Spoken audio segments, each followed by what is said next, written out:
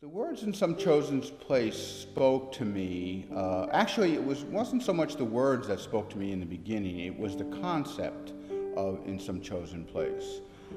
I had been walking down at what we call the trolley trail down here in Stony Creek, and I had run into Neil Robinson at the time, and he mentioned to me, he says, why don't you think about writing a piece for our choir, because the Stony Creek Singers always did a Christmas concert every year, which my wife Martha conducted, and I always wrote a little piece for them. And Neil suggested that, why don't I think of writing something a little bit more larger in scale.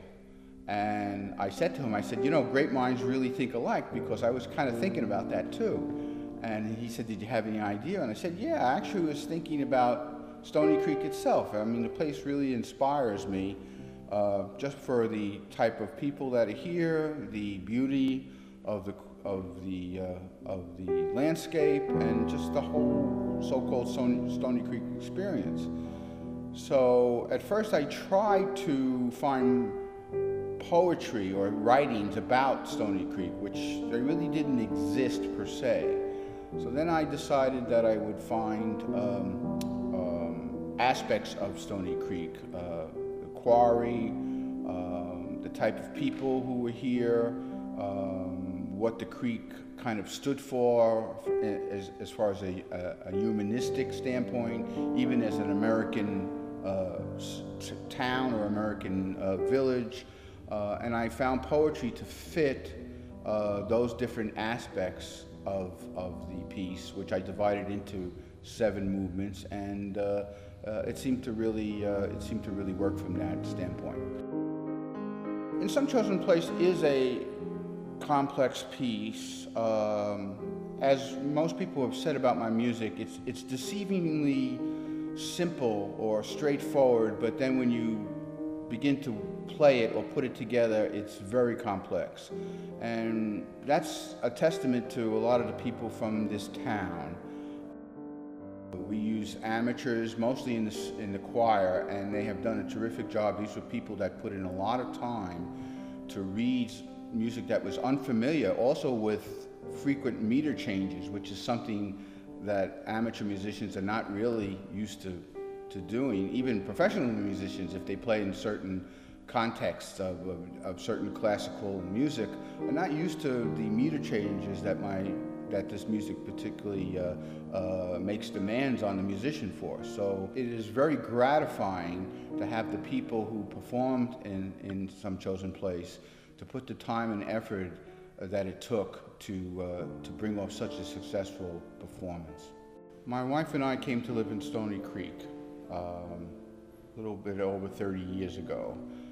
We lived in Branford for about 4 or 5 years, and we discovered a piece of property that was for sale. We built a house there, and my wife Martha came to work at the Stony Creek Congregational Church as the organist choir director, where we met a lot of really nice people who are our friends to this day, and especially met Judy and Neil. And that's pretty much how we came to live in Stony Creek, and I don't see us moving away anytime soon. We really like the area, and we really love the people. I used to be a freelance musician in New York City, which is where I was born and raised. Played saxophone, clarinet, and a little flute, played in Broadway shows, and did a lot of arranging, and played everything from weddings and bar mitzvahs to recording dates and things like that. I retired from that business in the 80s and became a piano technician, and I have my own business where I tune and service pianos in basically the shoreline area, and as far as New Haven, and even as far as Hartford, and that's pretty much how I earn my living. I also publish some of my compositions and earn a little bit of money from doing that. That's pretty much what I do. I got into music. I don't know. Music seems to have been with me from the very beginning. My parents were both they didn't play instruments, so to speak, but they loved dancing. My mom always had the radio on. We listened to WNEW AM at that time, where they would play tons of Frank Sinatra and Bing Crosby and all those type of things. And I always remember listening, even when I was a young child, to that music, and picked up the saxophone when I was in 5th grade. And I guess there's an old saying about music that you don't choose it, it chooses you. And I always felt that music kind of chose me from the very beginning. I always, my teachers used to criticize my playing because they'd say, that's not what the composer wrote. And I was always doing things with the music. And they said, and one teacher finally told me, she said, you know, you should be a composer where you can write your own music. And I said, well, actually, I never thought of that. So that's kind of, I've always been a performer, but I've also always been a composer at heart. The piece itself speaks to my own philosophy about life. The work is really about community. It's about people, specifically about an American community, but it could be for any community in the world, really. It's about people come to a place to live, and this particular place that they live just feels right to them. And the people who came before, like all the people who came to this country, it took a lot of guts and determination to get here. And once they got here, they wound up finding a place that was blessed, so to speak. And they found people who, you know, not everybody is great, not everybody is a perfect person, but you found people, you found humanity, you found a town, a place to live that happens to be beautiful, that happens to have creativity, that happens to have thinkers, intellectuals, artists, working people, the complete cross-section of what you get in not only in America, but of humanity.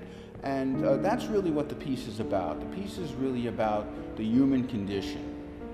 It was not difficult to convince the locals, so to speak, and my friends, most of them are in fact all of them are my friends, to perform. We even were lucky enough to bring some people from the neighboring town of Guilford in, who I had asked to do it, to supplement a few of the singing parts.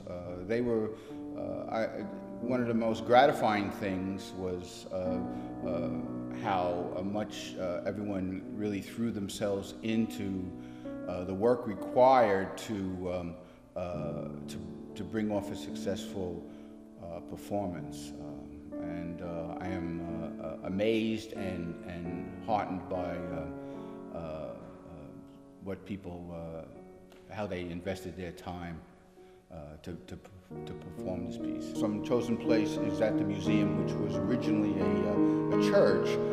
The acoustics are beautiful and very live, but they did present some problems. First of all, we were the first ensemble to perform in this church in probably over 30, 40 years, maybe even longer. And the choir was kind of nestled in what was the altar, and we were in very close confines.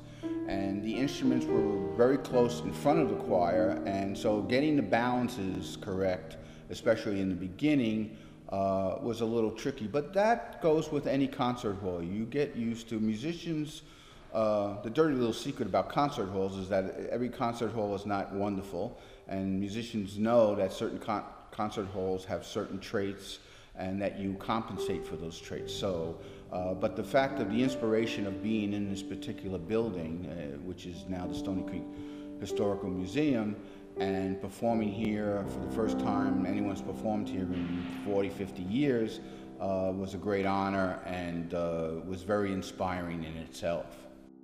People from Stony Creek were giving tremendous feedback, even as when the piece was originally premiered in October of 2005. It was wonderfully received. We did the first performance at the Congregational Church.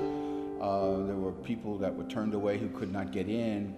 And from that time, everybody I run into every once in a while always says to me, when are you going to perform in some chosen place again? And I always mentioned to them, I said, well, we'll see what happens, because you really don't know at a piece this size with the commitment it takes for the manpower and also for the financing, when that perfect storm of circumstances can come together to make that possible. The selection of the instrumentation for in some chosen place was originally for a small chamber orchestra, and due to the realities of budget and time constraints for that matter, I edited the score for the second performance, the most recent performance. Instead of using a full string section complement, we used a electric keyboard that played the string parts on it, which certainly saved a considerable amount of money. And also, there were some instruments that were easier to obtain. People who I know, Dave Langlis, who plays soprano saxophone in my saxophone quartet, the Thimble Island Saxophone Quartet. Originally the score called for an oboe. Soprano sax is a wonderful double as an oboe. It has very much the same sound. And using a clarinet and a trumpet, and of course percussion, which was very important. When you're doing a small ensemble, to have the more different timbre and different sounds that you can get from different instruments is very important. So you try to choose those instruments carefully, and that you also want them to be able to blend together too at the same time. What I would like to do with the cantata going forward is have it performed more often, certainly, and I would also like it to get a little bit wider reputation. Imagine Music is going to publish the fourth movement, which is the Lord is My Shepherd movement, and we're in negotiations now for them to publish the whole cantata. People have come and asked me to perform certain movements from it, especially the Lord is My Shepherd. A lot of people really feel that can work for a lot of different situations, but I don't write music. I write music because I need to write music. It's what I do. It's what I always felt that if I'm here for anything on this earth, it's to write music. And what happens after the music is composed is almost beside the point. But I think at the very least there are a couple of movements right now from in some chosen place that are definitely going to be published next year, and with the possibility of the whole cantata being published, that is a very strong possibility too.